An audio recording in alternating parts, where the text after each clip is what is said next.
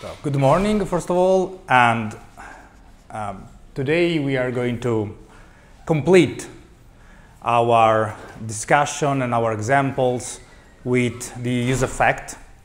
And so last time and in the lab we have experience, let's say, with this kind of usage of the useEffect to query information to a server, typically in form of a GET request. To get new information, we made an example for getting new answer, new questions, and in the lab you have done the same, but for movies. And we stopped here last time saying, okay, this is yet another example of a usage of a useEffect for fetching information, for getting information, where the difference between these and what we have done is that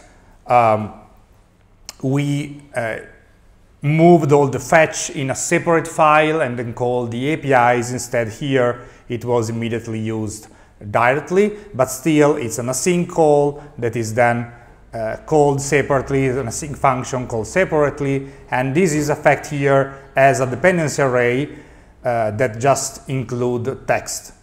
So just as a reminder, what means to have a dependency array like this when this useEffect is called? This useEffect is called when? Every time the content of text changes. So if its text is 1 and continues to be 1, is not called, and the first time when the component is created or built or mounted, actually. Okay.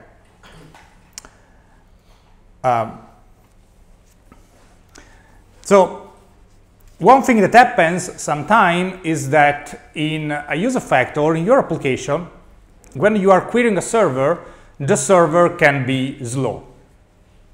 It may happen because there is an internet connection, so maybe is the connection that is slow, or is the server that is slow, or is maybe the query on the database that the server must do that is slow. And so in the end, the response will be slow, will not be immediately back.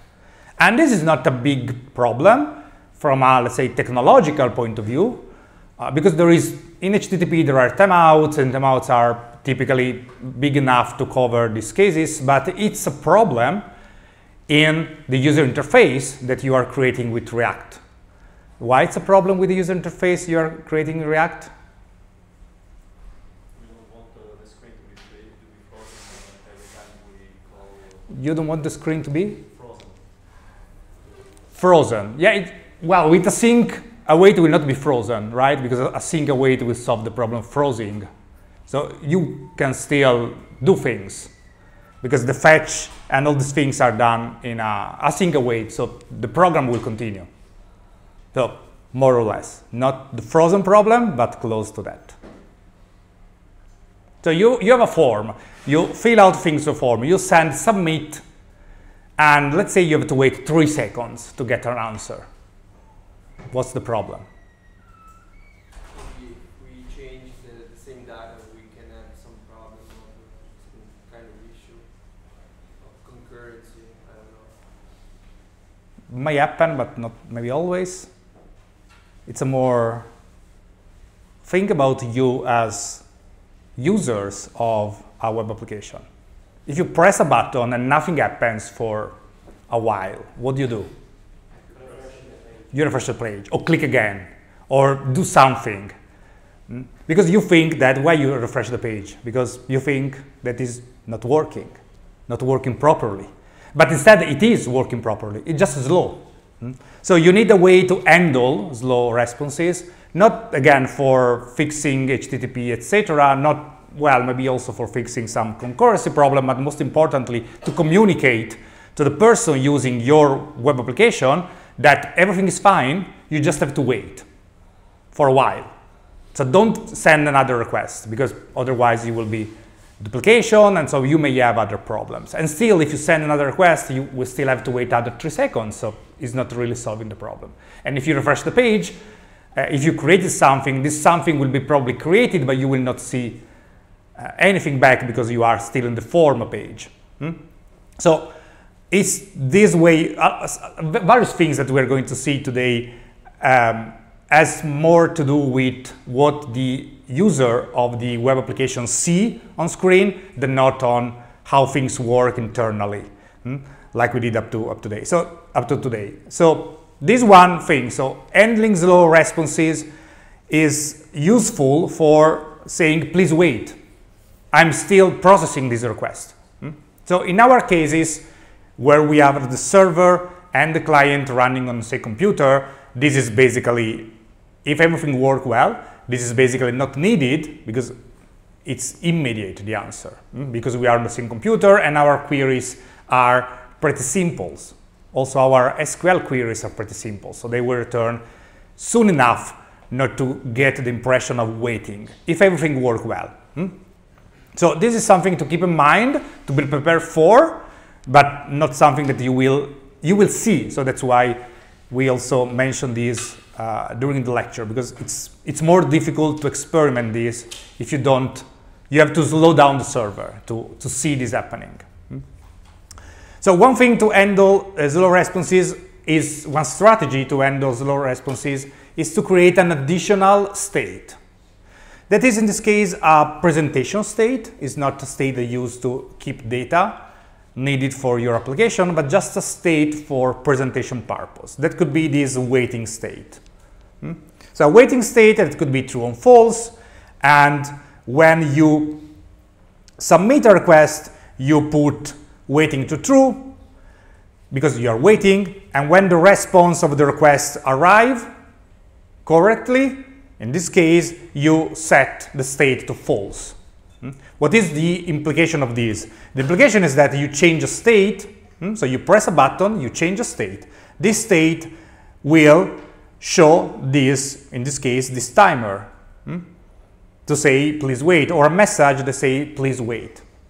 So you send a request, it appears please wait, or this clock, or whatever you want to communicate, because waiting becomes true. And then after, let's say, 3 seconds, when you receive the response back from the server, waiting will be put to false. So this component will be re-rendered, and you will see the results of this flipped test as expected. So in the end, you will see this, but if you are waiting, instead of seeing this L word flipped, you will see this clock or whatever waiting message you want to handle.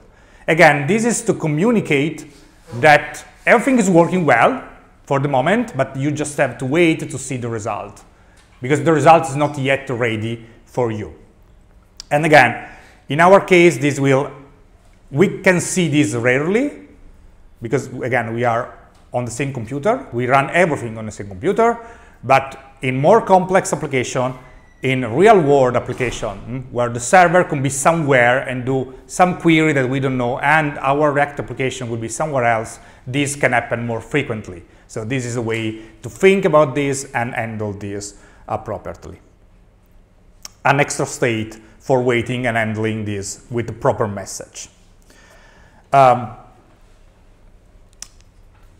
Instead, useEffect can also have an additional function inside of it that is called cleanup, like in this example. So within the useEffect callback, you can have, so before the dependencies, you can have this extra function that is a cleanup function.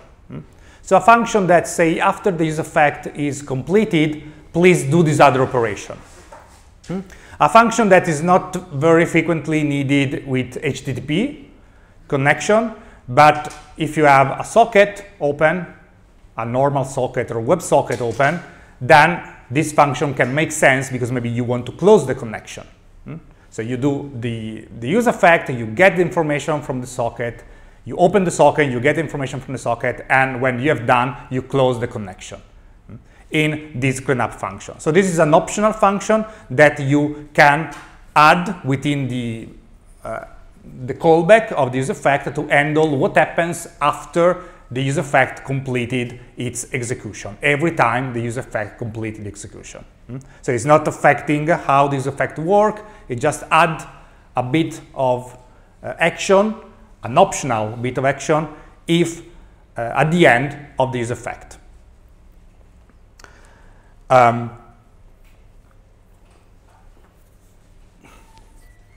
So before moving on, when you need an effect and when you don't. So as a rule of thumb, every time you need to synchronize with external system, like we did last week and we are going to do today, you typically need an effect. But there are some special cases that are similar to this, where you might not need an effect. So this is from the direct documentation. So it's their suggestion on when to use an effect and when not to use.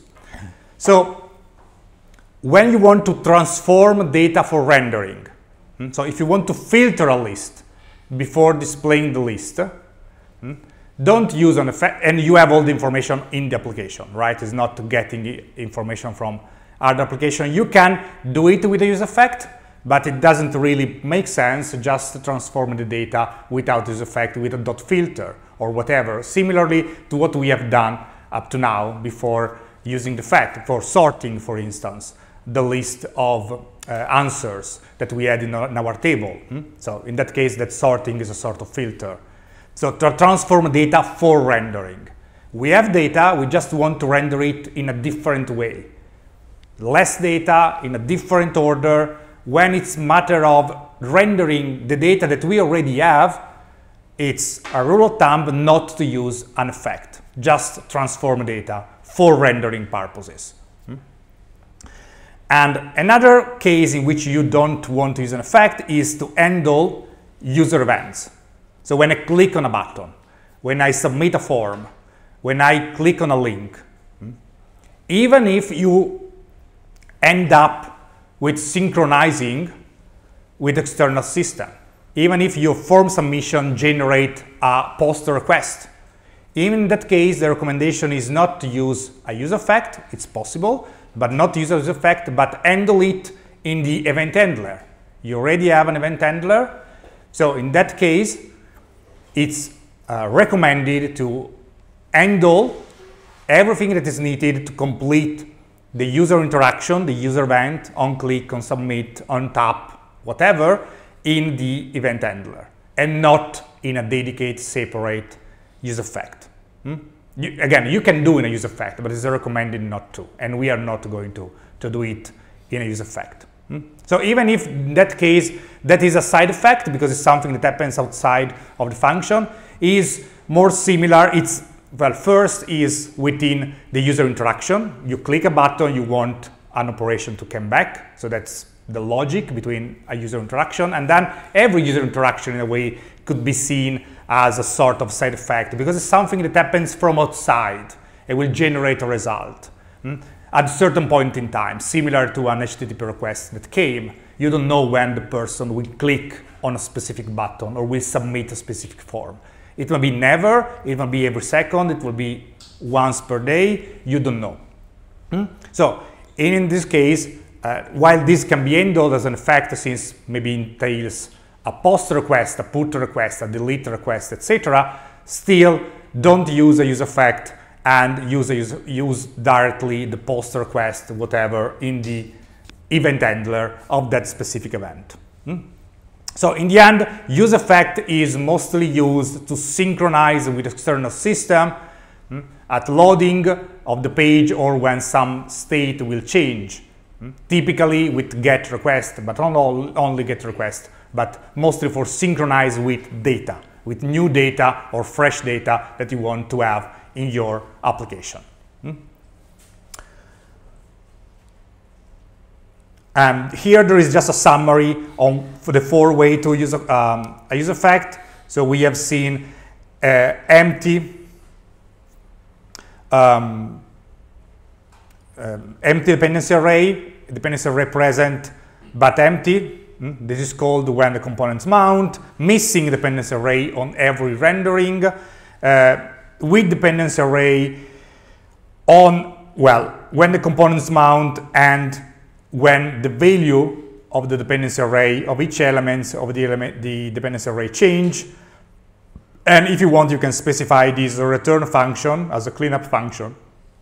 That is what happens when the component unmount, when you finish the processing for the useEffect. And so let's see how to handle API calls in React. We already have seen this partially, but just to use some distinction. So we can generally say that we have two kinds of states. We have the application states and the presentation state, or the view state. So the application state is the one that is typically get from the backend, is typically get from the server. And we'll probably update the server. So all the information that we need, all the data that we need. And this state has some, well, properties. Let's say it should be retrieved from the backend, it should update the backend. Think about your movies. You get the list of movies, but you also want to add the movie, edit a movie. So you interact every time with the backend. And in theory, it should periodically check for updates, because we are in a web application. So we have one server, but potentially n different clients. And every of them can change that unique source of data. So we have one list of movies in your case, but you can have 4 instances of your application open in the browser. All of them do different things. One editing a movie, the other one deleting a movie, the other one adding a movie. And all of them will operate with the one server that you have, with the one source of data that you have. So ideally, each of them should at a certain point check if there are updates. I deleted a movie, but the other one added one, so I will need to get the new information that another client added to me. And this application state is typically, let's say, globally managed, meaning that the movie list that you have is accessible from almost all the components that you have in your application. Our question list is accessible potentially by all the pages, all the components. Our answer that we have in our example is instead accessible from the components that are related to the single question from which these answers are linked to. So it's not it's not globally for the entire application, but it's globally for that part. It's not globally, but is locally to that part of the application. Still not only one single component, but shared among different components as the need. And it's the application state, the one that we mostly used up to now. And then there is the presentation state that we probably sometime have used, especially before the route. And it's a presentation state like waiting that I mentioned before, that is not stored anywhere. It's not data that you need to act on. It doesn't need to persist. It's something that lives and dies within the controlling component, singular. And it's typically implemented as a local state with use state. It's something that you need to show data, to present information, like waiting before. And the message of error in case of waiting. So something that is just functional to the purpose of direct application for displaying information in the best possible way, not to change data, not to store new data, etc. But still, it's still a state.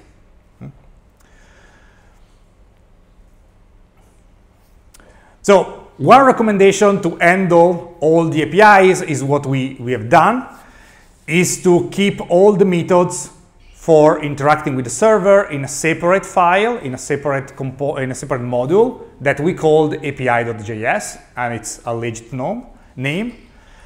And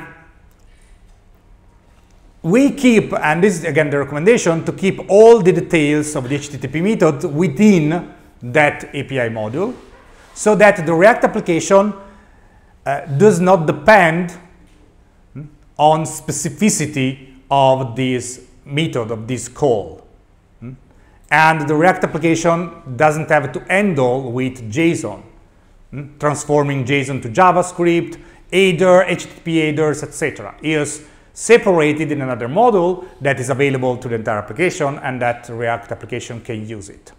And this is also useful if you want, or if you need to change at a certain point in the API, because if you maintain the same input and the same outputs, you can change this API.js file and replace it with whatever. So if you don't have localhost 3001, you have another server, you just replace that file. If you don't have HTTP request, you have other things, stub method, fake data, you can just have the same method in the API.js file with the same input as variables and producing the same JavaScript object, and doesn't matter what happens in the between, and the rest of the React application will continue to work without any problem. So this is the application that we conceptually have, right? Do you think that is correct, or something is missing? So we have, what do we have? Let's start from the smiley, the blue smiley thing.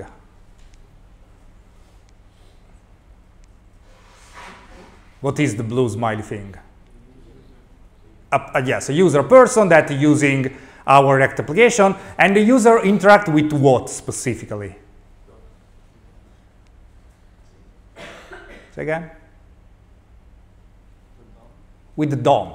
It's interacting with its own browser, and the browser just, again, the browser just understands HTML, CSS, and plain JavaScript, so it doesn't understand JSX. So the user see the representation of the React application in the browser as for the DOM, as it happens in plain HTML, CSS, and JavaScript. A lot of JavaScript, clearly. And then this application is created by the React components in JSX from the server and provided to the browser. And we use useState, useEffect, event handlers. We have this API.js file, and this API.js file use fetch to exchange information in JSON over HTTP with the Express server. And the Express server, again, we have the Express web application, we have the route we defined a few weeks ago, and then we have the DAO for handling the database request, and then we have also the actual database. That in our case is SQLite, but could be whatever. So this is the conceptual architecture. What is missing? Or better, how can we improve this in a way? Improve / what is missing? It conceptually is correct, but if we move from the conceptual to the real architecture, what are we not considering here? Node.js server? It's, well, yes, it's Express web application.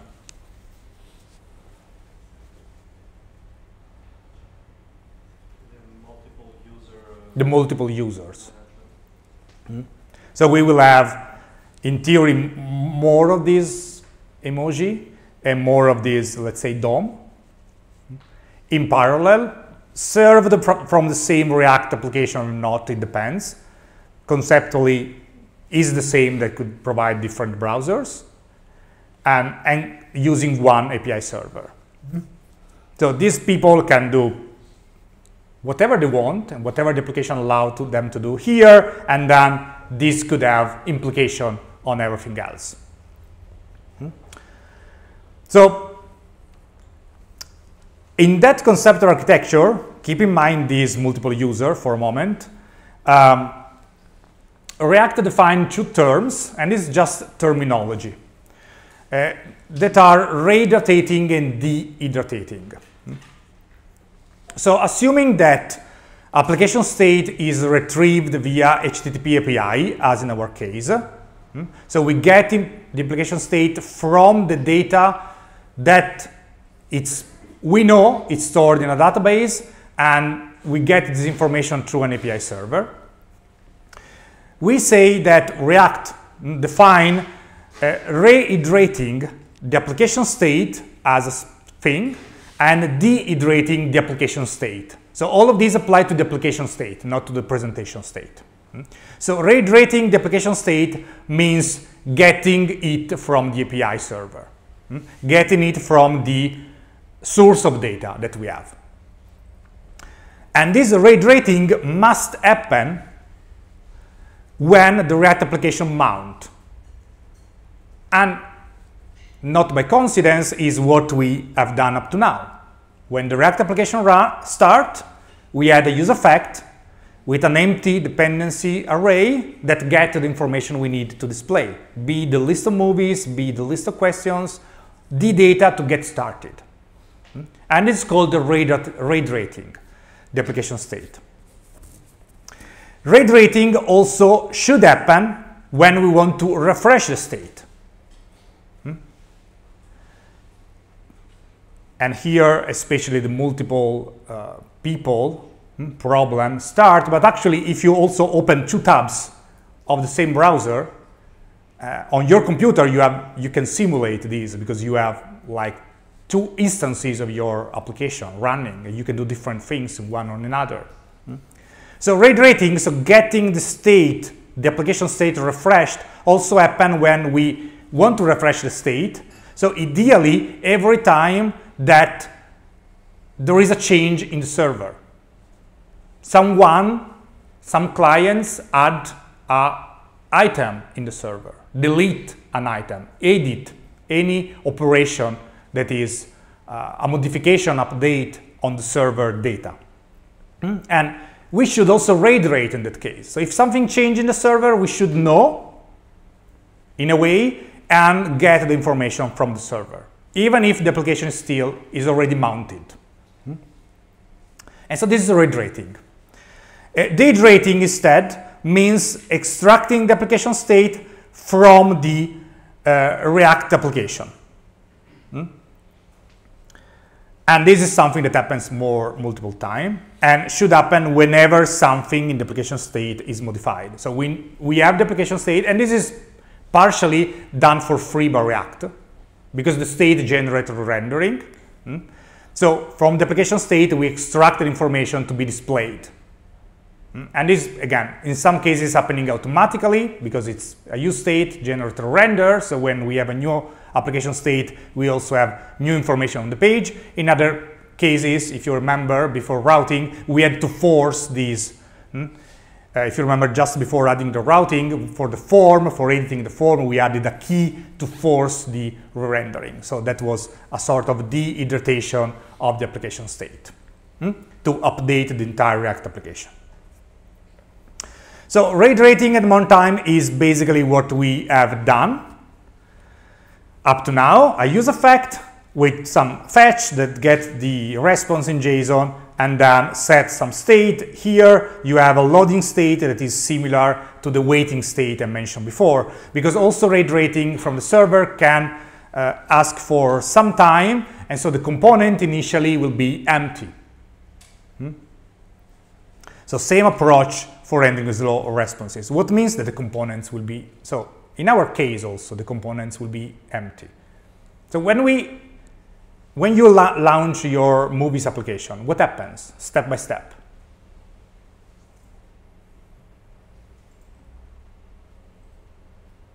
Or when we launch this application. So this is shopping list, in which we have a list as a state, and then we have this useEffect to get the list or whatever things it's included in this shopping list.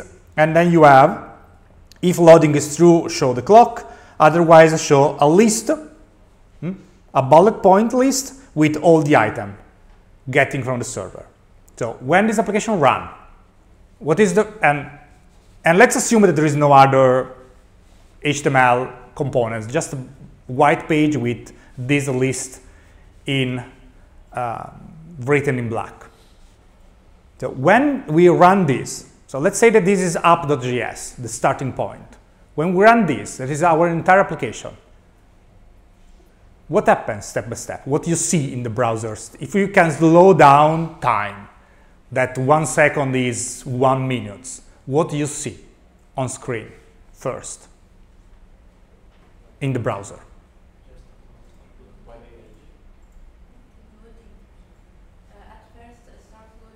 At first, start with loading. If you don't have loading, you see just a white page. Why? Because waiting for server. Let's say that we don't have this loading. Yes, waiting for server means why we're what is waiting for server? But even if the server is very, very fast, at first you don't see, right? If you run your application, or if we run the application, we have a first empty page and then we have the full table with movies and questions. But we don't see, because this is happening very, very quickly. It's waiting for the server, but not only. Which is the order, remember, which is the order of operation of all these?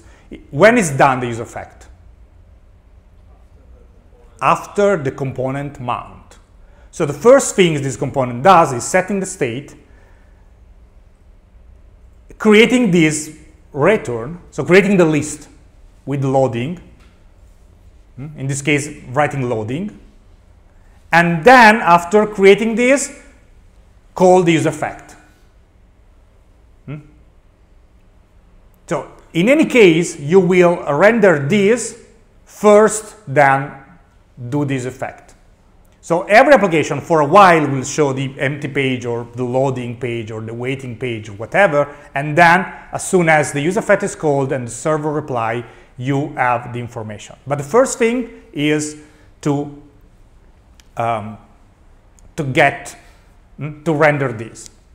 So if you here, instead of list.map, you say a list of 0 or list of 5, you get a, if you do return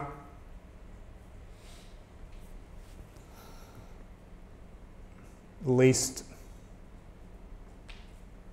that's an array, right? So if you do list of 5, what happens? Instead of this, Undefined. what is undefined? The result? The object position 5. Yes, we don't have because the list is empty at the beginning, right? So what do you get in the browser? Yes, Empty. We don't still empty, but in addition to empty, an error that will block the execution of the useEffect. So you will see empty and will stay empty. And in the console, you will see exception or error, list of 5 is impossible to get the 50 elements of an empty array, something like this. And if it is not an array, but it's an object, it's even worse. Like list, well, it's not a list, but if you have something like object.id,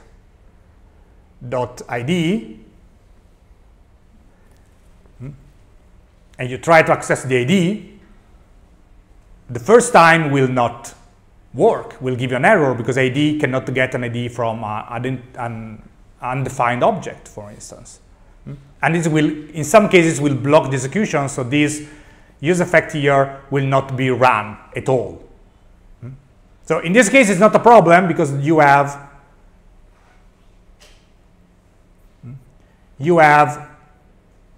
list.map, and so the map of an empty array doesn't give no error, so it just shows nothing. But if in this code you have something that can generate an error, this will generate an error, will block the execution of the JavaScript file, like any error. So pay attention what you put here, because the first time you don't have, this is executed after. So first this and second this. So if you do something here that strictly depend from this, you can have problems. And problems means errors. You need to check or you need to do something else. In this case, again, nothing bad happened because the list.map, it just does nothing, but the list exists, it's just empty, and so it does not iterate on anything, but no errors. Okay, but this is what we have done up to now, basically, in the lab and in class. Rate rating at the first time, at the mount time, when the application starts, and when the page refresh. And then you want to rate rating to refresh the state. So something in the server changed, and you want to get the new information. So let's say that we are using the same React application. I added something in the list of movie, and you want to get the new list of movie with my newly added information. So once you know that something has changed, you can use a useEffect with a dependency, as before, to get the new information. But in most cases, on websites, when we use a random website, don't we need to refresh the page to have updates from the server? Because most of the time... Define refresh the page means pressing the refresh button? No, hopefully not. I mean, not in a well-done web application.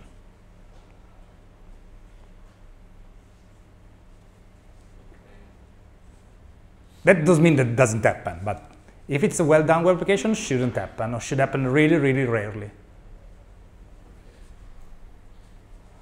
The dependence array means that the useEffect is called when one of the dependency change, or when one of the value of the dependency change.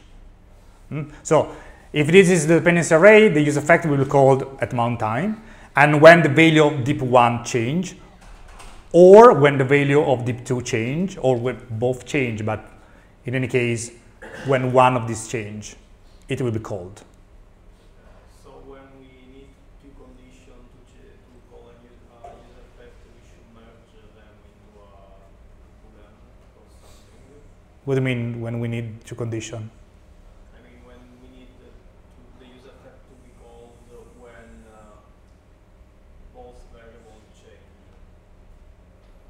Well, if both variables changed, it will be called twice, right? Because change deep1 will be called, and this will be called. If you need to wait that both are updated, you can do it, you can check within the callback. Like if deep1 and deep2 still are equal to something, then do the rest of the useEffect. Okay, so here the problem is this once you know, as he was basically hinting. How do we know if something in the API server changed? We should ask the server.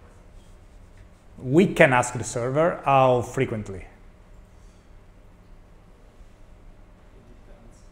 Depends from what? The nature of the change, the number of users. And how do you know? As you, as a client, you as a person in your own home, or on your own computer, with your own instance of the React application, how do you know how many users are using the application? Because the server knows, right? But the client doesn't know. Cannot know how many users. Can a server send data to the client? Can a server send data to the client? Which HTTP? Which HTTP? It depends on the technology. Now there is a kind of technology that allows the user listen every change. But it's not HTTP, right? It's not the protocol, because HTTP is the request response. So the client, the protocol say that the client send a request, and the server, at a certain point in time, reply to that request. That's the paradigm of every request response. There is no the server send something to the client. It's just not possible in HTTP. So we have a problem here. So we cannot, with HTTP, 100% of the time be sure to have the refresh state. We cannot. We can try to do our best, and that's why probably sometimes you need to refresh the page, but we can try to do our best as possible, or at least getting the data when we need them. So if we need to edit something, maybe before editing we can check if there is changes, so that we are sure that we can edit something that is actually editable, that's not already changed or is not being deleted, right? So we have these two problems. One is the end clients that we already discussed, and the other one is infinite loop, but is unrelated to the end clients and more related to useEffect in particular. And it's more related to the question that he had last time about, can we use an object within a dependency of a useEffect or an array? So the end clients is clear, right? What we happen in end clients. We can have n browsers all trying to do something with the API server. And so what happens in the web app in browser 1 when browser 3 updates something? So if browser 3 add something, how can they notice this? They will not automatically in HTTP. So we are going to discuss this better than nothing solution and just mention the real solution of this problem. So the better than nothing solution is that the web app should ask for data as frequently as possible. As frequently as possible means, well, when we load a new page view, we should ask for data. And this React is helping, because when we think about our application with the answer and the question, we will go in a page with all the answer, the useEffect will ask for the list of answers. So that is partially automatically refresh data, because the component mount from scratch.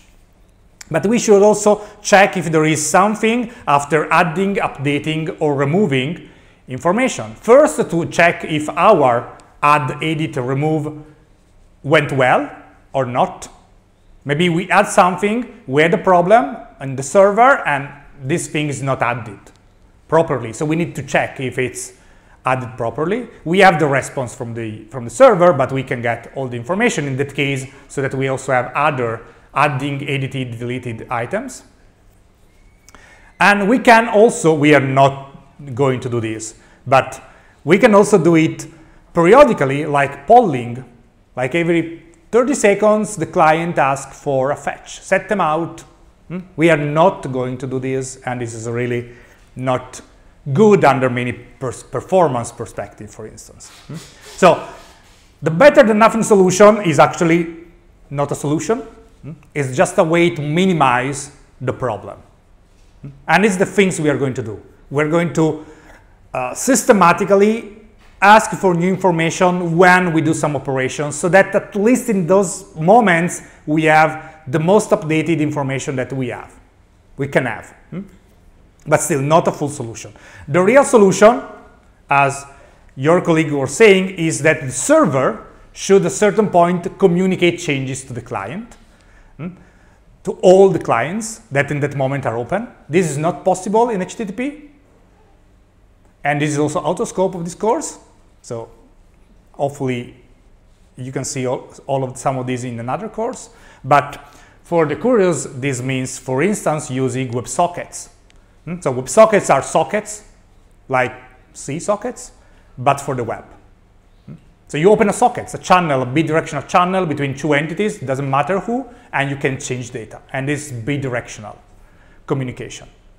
Or any publisher-subscriber mechanism, where you have something that publish information and somebody else that subscribe for this information and get updates in a peer-to-peer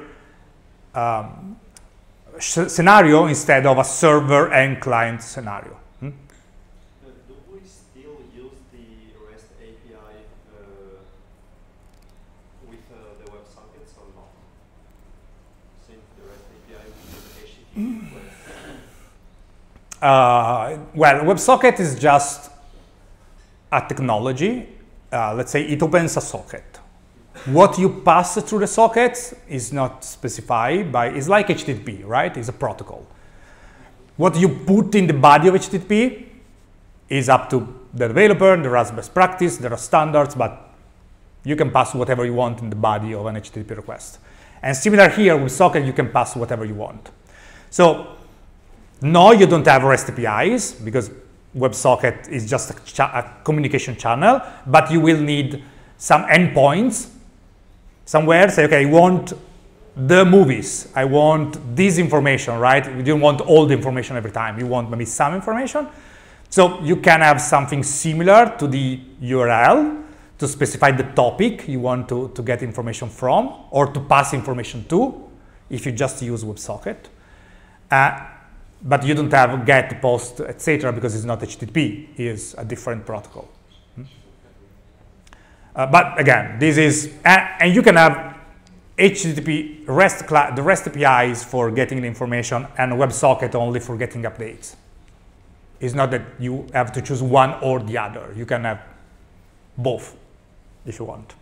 Okay? So these are just other mechanisms.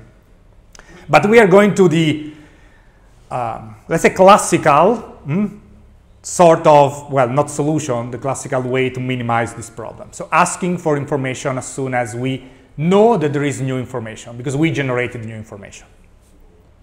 And this is one thing. So basically keeping in mind that sometimes we need to check information on the server. The other problem that I mentioned is infinite loops in useEffect. And this is one of the main pitfalls that can happen when using useEffect. So infinite loops in rendering and in calls. So you continuously render the components. And React do it for a certain time and then say, I'm done, and give you a long error and the application stuck. Or you can have infinite loop, and or you can have infinite loops in the HTTP calls. So you continue to get the information forever, and in that case, the server at a certain point will say, enough. And this is can happen frequently when the useEffect is used with the useState. Because clearly the useEffect changes state, the state changes the rendering, and maybe something else call the useEffect again, that changes the state, and you continue to do this forever. And this happens in two specific, this can happen in various cases, but the two most frequent cases are when the dependency array is missing, but should not. And it happens when one of the items of the dependency array is a JavaScript object or a JavaScript array. So the second case doesn't happen when the dependency array is primitive values, only when it's object or array. So first case, missing dependencies. Look at this code. What is missing here? What is wrong here? So what does this code?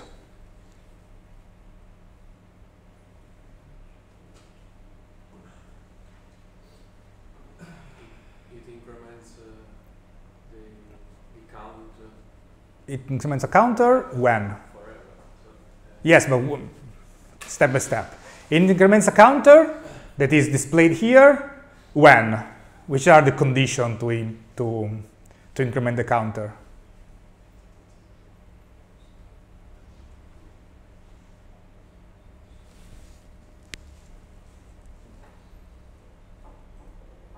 It's written there.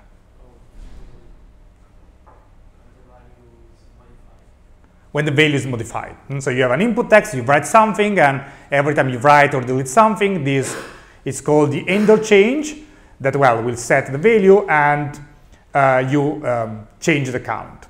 And here there is a useEffect that actually increments the count. And what is missing here? The dependency array, yes. So this, as he was saying, will update the counter forever. So you write A in the input field and this counter continues to increase. Which dependency array?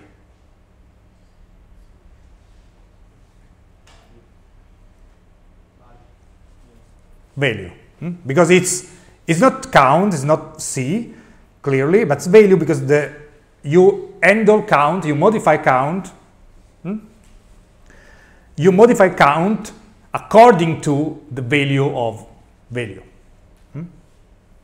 So this will re-render the components forever, basically.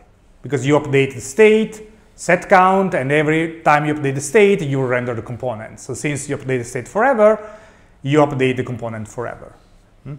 With this, you call the useEffect only at mount time, and it's fine, and when value is changed. That is the purpose of this entire application. You change something in the value, and you want to increment the number of changes.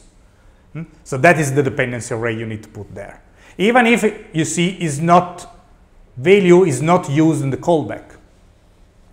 So React in this case will not tell you that a dependency array is missing because you are not using any variable in the callback, but still is missing because logically you are binding count with value, but you are not binding count with value in the useEffect.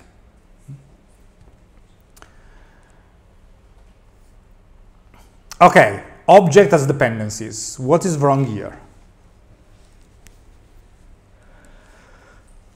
Here we have the dependency array. So, and it's the right one because it's secret. So we have this object secret that contains an object with two values. One is value, one is count secret.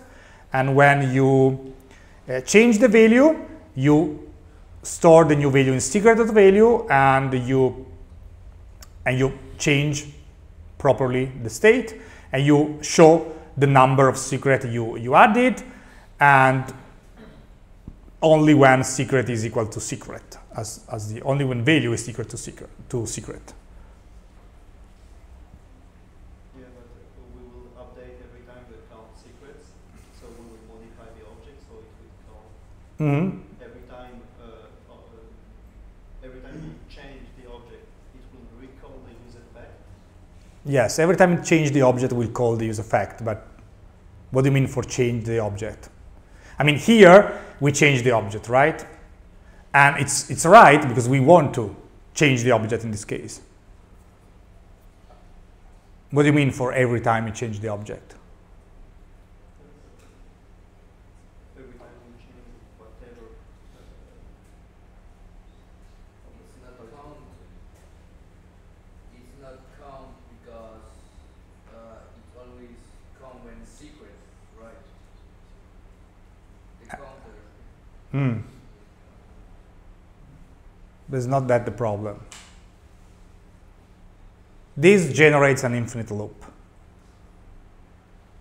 Again. We should put secret.value. Why we should put secret.value? Secret.value is not changed in the useEffect. We keep updating just the counter. Okay, logically it makes sense to,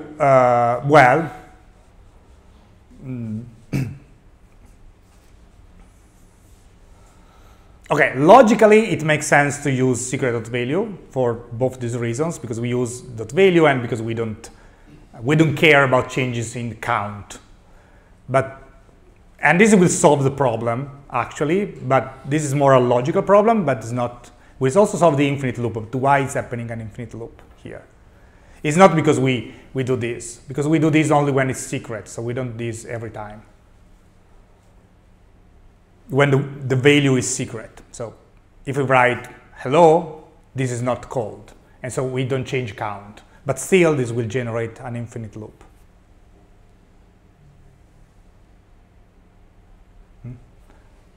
I will tell you. But the problem is using here an object or an array. If you write secret.value, it's logically more correct, but it's also solving the problem. Because the problem is that the useEffect is called every time the content of the dependency value change. But when you operate with arrays or object, it's always change, because it's always a new object for the dependency array. So even if you have secret, and you rewrite secret, you build a new object. And even if the content of the new object, even if you don't change the counter, even if the content is identically for JavaScript, is a new object, and so it will run the dependency array again. And this will happen with every object, whatever you write in the useEffect call. Every time you do any operation on this object, it will be a new object. It doesn't matter the actual content of the object, and then we'll re-render the useEffect again and again and again.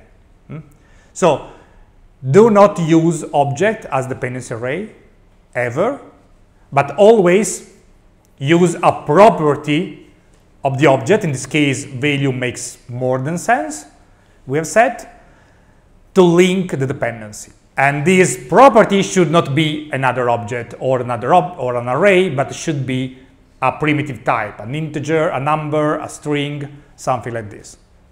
Because for that items, JavaScript is able to understand if it's the content that is changed or not. For object, it will always be change, whatever you do for the object. And same things happen for the array.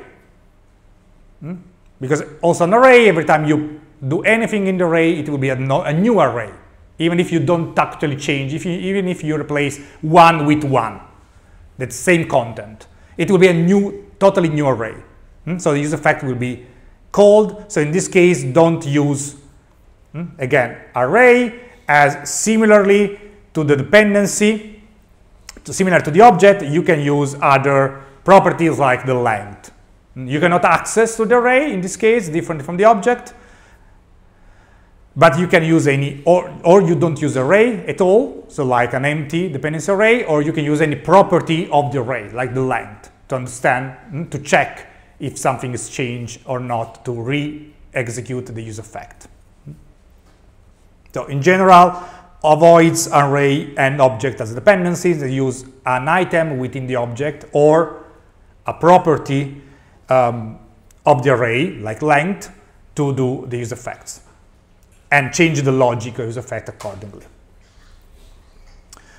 Okay, and this is all about reiterating. So deiterating. Let's consider this example, right? We have a button that is add, and when you click the button, you add an item. And this add item is something that set the state of the new item added and call an API to add this item on the server. So you write something, you press, you write bread. You press the button add, and this bread is added in the list. And then also it will be do a fetch to the server to add the item in the list that you have on the server.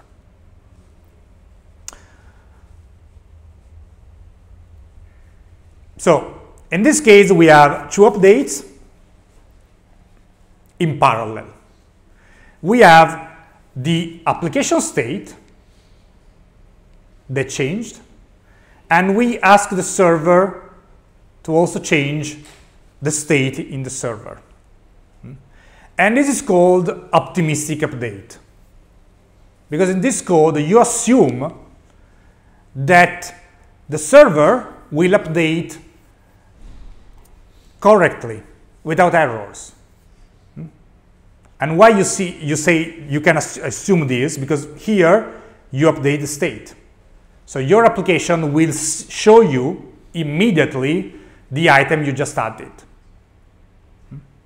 And you do the request in parallel to the server to add the same item. And this could go well or not. You don't know, because you show in your application to the user of your application that the item is added. And so the person will continue to do other stuff with the application. So this is optimistic. Most of the case will work, but still optimistic. So if we want to be more conservative, like I want to update the list only when I receive an answer, a positive answer from the server. So I can do this. I can, instead of setting the list and sending the request, I send the request, and if the response is okay, or in the then, if it's in a separate API, at that point I update the list. Right?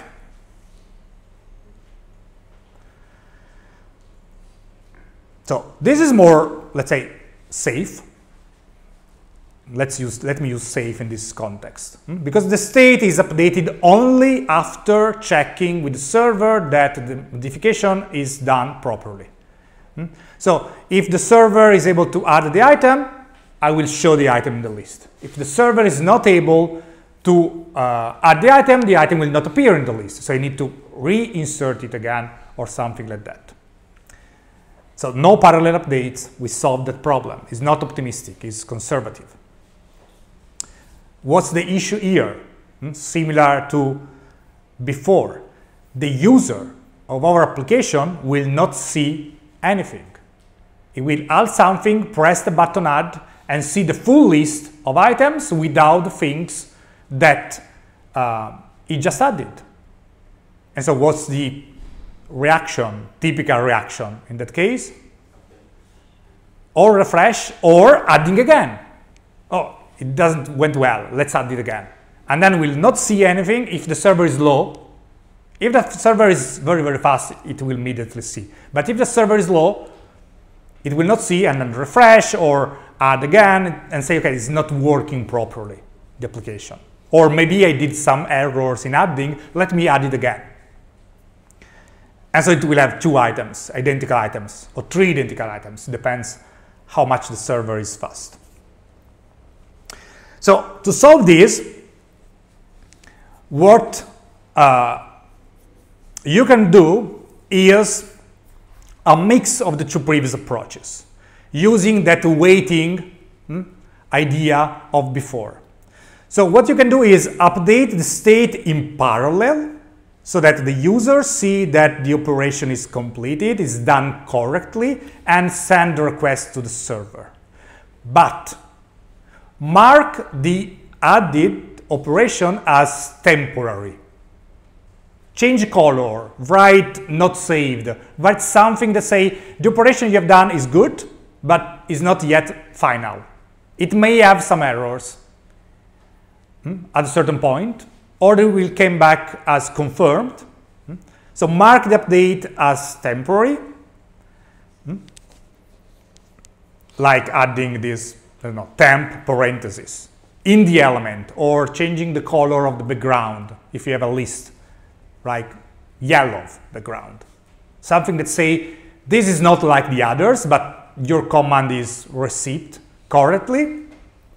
And then, when the response is okay, ask again, do the refresh. Ask again for the information in the server.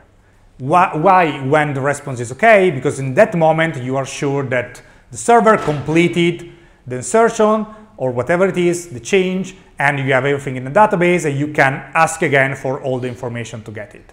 This ask again will remove the background, will remove the temp, will remove everything, and will show the user the full list.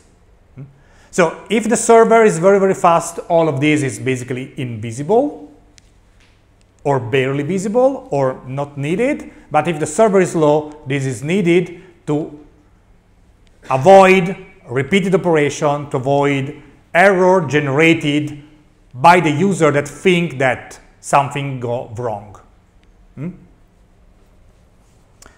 So this is a mix of the cases. And you can basically do something almost identical to this in your lab exercise. We will do something different here because our application is slightly more complicated than this. But still the idea is that let's wait for a while. Let's notify the person that we are waiting for a reason, but the operation was good up to the point. And then if it's good, we can continue. If it's not, we can give the error, we can explain what is the problem, etc.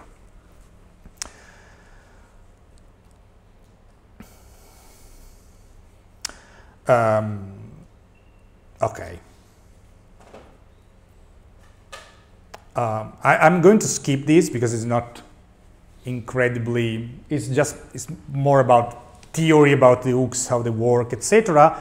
So if you want, it's not really fundamental. Well, it's good to know, but it's not really fundamental in practice. If you use the hooks that we use appropriately, But there are some rules behind the hooks, the one that we use. You can also create a hook if you want. And so in that case, if you are going to create a hooks, nothing that we are going to see in this course. But if you work with React and you need to create a hook or use multiple hooks together, not just use effect, use context, and use state and the hooks of the React router, these are rules that can be useful to have a look, like how can the same function return different state variable even if it's actually the same use state, right? Because you always use use state. But here you have different values and different functions. So how this is possible? So these slides explain how things work, and nothing changed the fact that they work in that way. So if you want to have a look at this, there are like 4 or 5 slides, not a lot, with some recommendation like only call hooks at the top level. That is something that we always do, right? We always use useEffect and useState at the beginning of the function, at the beginning of the component, and that's something that we must always do. Do not call it inside loops, condition, or nested function, because otherwise they are not working properly. And only call hooks from React functions, not from non-React function. And again, this is something that if you use hooks properly, you will always do. But don't call hooks from non-React functions. So something outside of components or something outside React, because they will not work properly, except custom hooks. But we are not going to do custom hooks.